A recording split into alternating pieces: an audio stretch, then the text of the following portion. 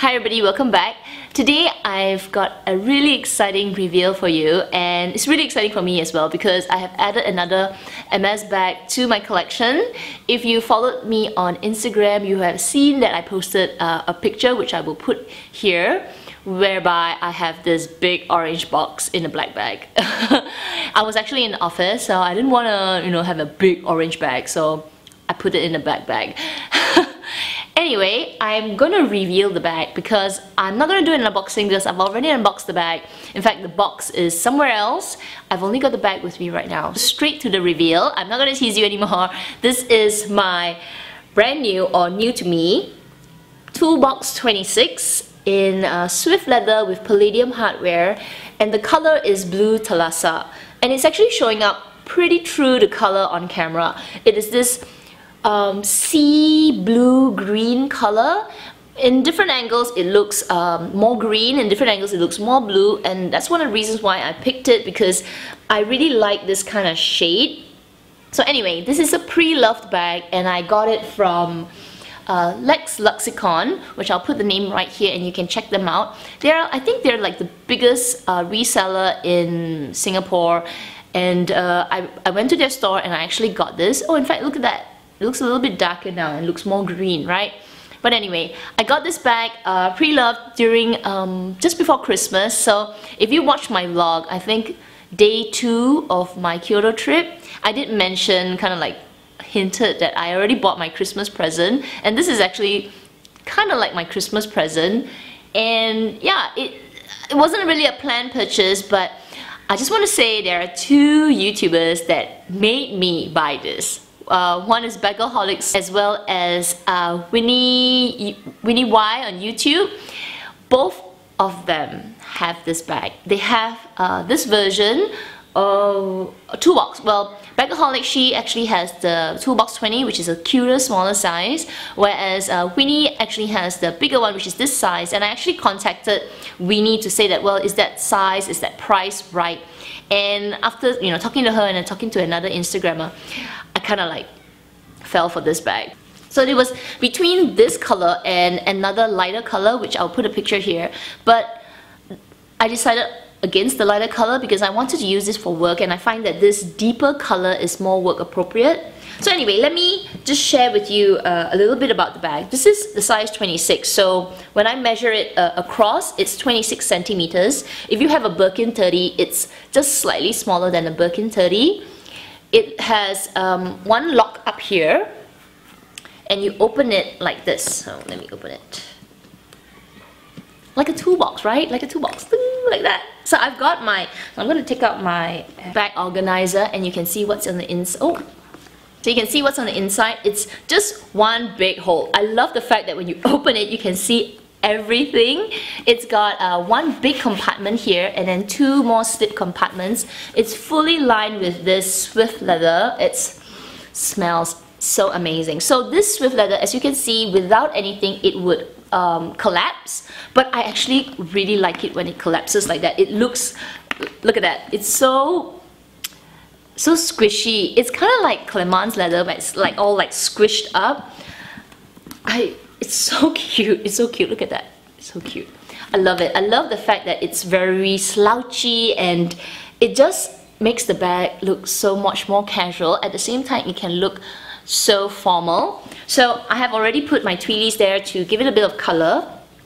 But I do find that this handle is a little bit too long. So as you can see, my tweelies don't finish up all the way. They're like too short. So probably the Hermes tweelies are not so suitable for this particular handle. It is a little bit longer on the drop. Anyway, it comes with a shoulder strap. So it's shorter shoulder strap, not adjustable. And in this color, I guess they're trying to make it the same color, but as you can see, it's a little bit lighter and it's in this canvas material, which gives it that casual feel. So I will do some modeling shots, and you can see when I put it at the crook of my arm, I do like the fact that it looks quite dainty, and it's kind of chunky at the same time. I can also kind of put it on my shoulder, not really comfortable, and I feel like I'm squashing the bag a little bit, so I wouldn't recommend that.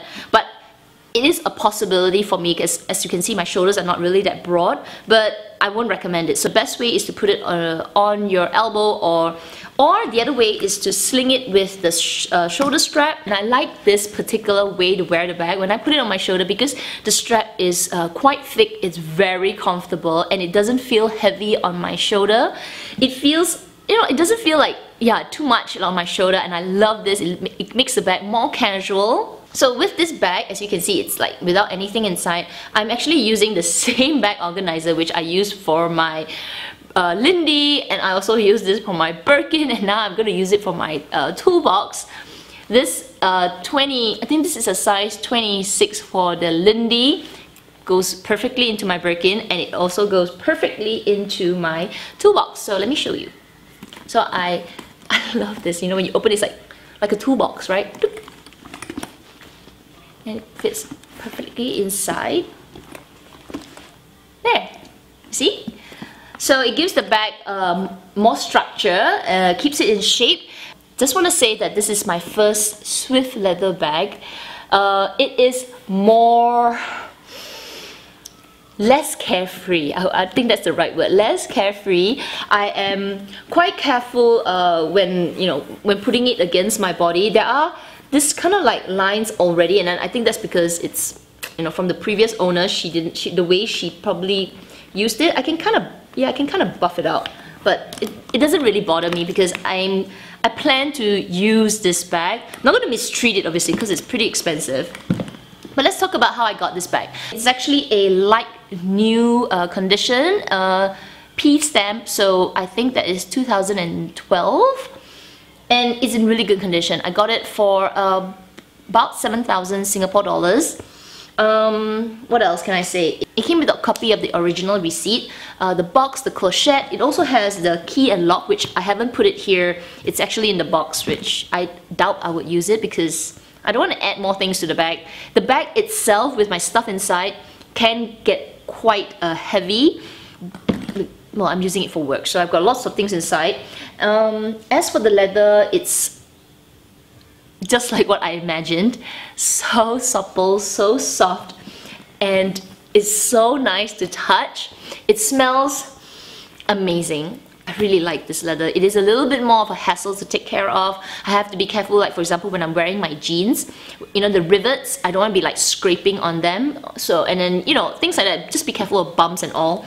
But otherwise, it hasn't been that difficult to take care of. It has been raining a lot lately here, so I have been a freak. I have been carrying my this little recycling bag, and because I'm using this as a work bag and I do travel, so every time I go to the security I actually wrap up my bag and put it through the security, what do you call it, the conveyor thing. Yeah, it's a little bit more of a hassle compared to, let's say, like my jumbo caviar bag, which I could just literally put it on top of the x-ray machine. I don't have to worry about it. But like this one, I'm really freaking. I have to be really careful because I think minor scratches, like example, if I say like a minor scratch like that, can be easily buffed out. But if I get a really deep one, that's it. That's it. So right now I've got like, let's see, can you take a look? I've got the bag already came with one very light one, but it's not something that I'm worried about. I guess over time, the more I use it, it will kind of mesh into the leather. It's not a deep scratch. It's kind of like probably, I think when she used it, she kind of rubbed it on her jeans. So there's one line here. But I can tell you that once I use this bag more, because it is literally like new condition, there is no scratches, nothing on the corners, absolutely. She probably used it once, got this like a mark, and she's like, oh, this is not the bag for me, and then sold it. I think so, because other than that, on the inside, nothing. The stickers are still on the bag. The hardware along, let's say like the D-ring here on the hardware, there's no scratches. So I'm pretty sure she just used it once, got a little scratched. Not scratched, but kind of like, you know, like a mark, which I'm trying to show you. Let's see. It's even, you can probably see it when you look at it on like this to me. Yeah, you can probably see it. But it doesn't bother me because I want this bag to get soft. I want it to get like really like slouchy. I want that because I want it to be like that, you know, like slouchy, soft, like really so nice. I want that to happen to this leather. So this is a bag that I'm super excited about. I guess for me right now, I want to collect the other Hermes bags. I want to look into their other lines. So the toolbox intrigued me the first time I saw it on Bagaholics Instagram. It really intrigued me. I was like, oh, that's really cute. So after I saw it, I started to research a little bit more about it, and I realized there isn't much research on toolbox. Then I started to look at the reseller market, and I found that not many resellers have it. You got tons and tons of Birkins, tons of Kellys and Lindys, some Bolides and all. Is that a Bolide? And occasionally a toolbox pops out, but it's always sold out really fast. So because it's so rare and because it's so unknown, I was even more intrigued. Because I like it so much, I really am considering getting the 20 as well. The 20 would be much smaller. So this is 26, so 20 is like maybe this size for a cute going out bag. Like a cute bag that, I don't know, just really want, I thought of getting a 20. We'll see. I mean, two of the same bags might be a bit much. Yes, this is my new bag. It's not a Birkin, it wasn't a Kelly, and that's what I said in my Instagram. I know some of you say, Constance! Ooh, really expensive. And to be frank, the H, I need to get a little bit used to seeing the big H in front, like H, like it's like a giant LV, like L. So it's nice, but I don't know, I haven't thought about it. So that's one bag. But the next bag that I really am thinking about getting, especially now that I got this toolbox, the other bag that I might consider buying from Hermes is actually the Bolide. I haven't decided whether I want to get the Bolide 31, which is about the same size, quite a big bag, or maybe I would get it in the size 20, I think it's a 27. That's the size smaller, so it's about this size. So 31 is a little bit bigger, probably like this much bigger. Then 27 would be about this size, or maybe the tinier Bolide, which I think is the 20. So I haven't decided, but it does remind me of an Elma, right? An Elma bag, because it's got that kind of seashell shape with the two handles. Yes, so anyway, I will leave this video at that. This is my reveal for my toolbox bag. If any of you have any questions about this bag, let me know in the comments down below. Otherwise, as usual, I'm not going to do a review about this bag until much later on. Maybe a first impressions review 2-3 months down the line. But if you're interested about getting this bag, do check out the reseller market. Pretty sure you can get a toolbox easily in the Hermes stores as compared to obviously getting a Birkin and Kelly. But I don't know, I don't feel like paying full price for this bag. I feel like this bag is going to get quite a lot of use, and I prefer to get it as a pre-loved bag. Plus, getting it as a pre-loved bag, the prices, you know, was a little bit more acceptable in my range.